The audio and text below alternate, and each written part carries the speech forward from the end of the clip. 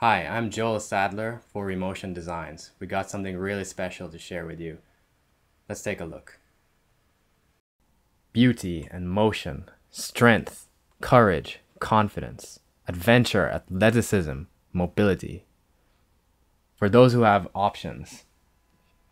In the developing world, even without modern prosthetics, amputees will find a way to live, despite the obvious struggle.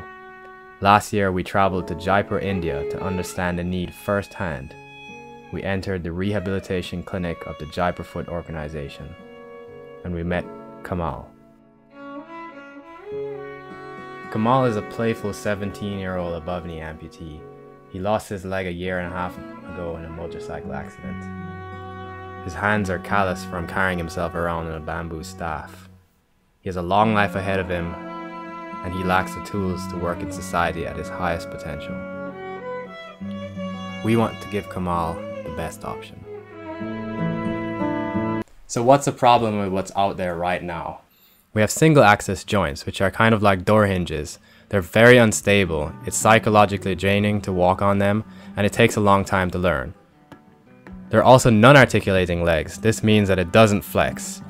As you can see, on uneven terrain especially, this can be very exhausting and it looks funny. So you've seen the problem. Here's what we did about it. Collaboration with Stanford Biodesign and the Jaipur Foot organization, we created the Jaipur knee. Take a look at it in action. Here's Kamal, the same one you saw earlier. He's wearing our latest and greatest design of the Jaipur knee.